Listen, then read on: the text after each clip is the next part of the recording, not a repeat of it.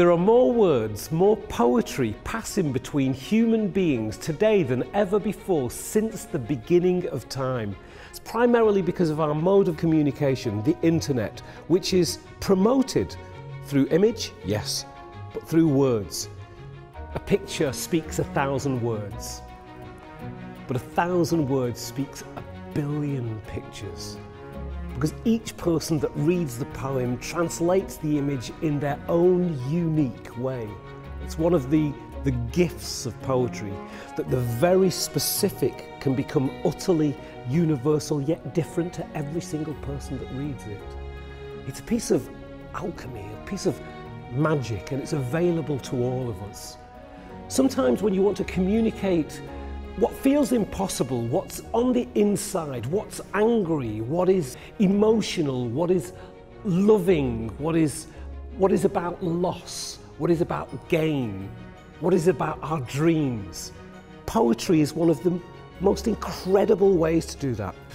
There's something in us that says that if we don't say it now, it's the end of the world.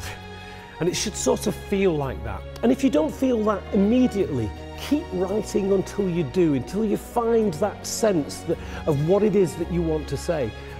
Sometimes we don't know what we want to say until we say it.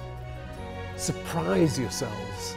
It's one of the great things about writing a poem, that at the end of it, you can look at it and almost see who you are becoming. It's quite an incredible thing. The great thing about writing poetry is you can say what you really feel. How many times in your day do you get to say how you really feel?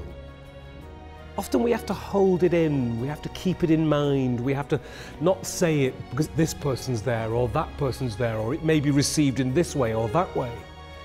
The beauty of poetry is you can say what you feel, be who you are, do what you love what you do. If you were to describe a tree in a poem, I promise you that every person will describe a different tree. The more detail you put into it, the more different that tree will be from the next person who describes it. What if that piece of writing represented how you felt? What kind of tree would that be if it represented what your dreams are? What kind of roots would they have? What kind of time of day would you be writing the poem about the tree in?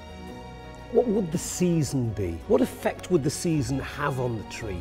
What kind of shadow would it throw? What kind of ground would it be on? What kind of children would play around it or not? What kind of people would sit by it? When would it be cut down?